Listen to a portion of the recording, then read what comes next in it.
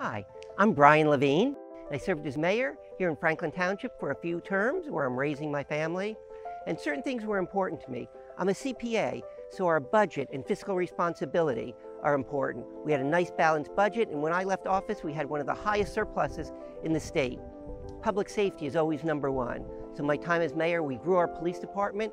We gave them computers and cameras in their cars so they could be better equipped. We gave them better training, raised their educational standards so they could serve the public in the best way possible. I was always big on open space. When I was mayor, we really expanded our open space policies. We bought up land. We implemented a lot of the recreation in the parks that you enjoy. And I always wanted the people to know what their government is doing. So I was big on open government. I brought cameras into our council chambers. I put out our agenda so people could know what's happening, just like those policies are in effect today, because the people should know it's your government.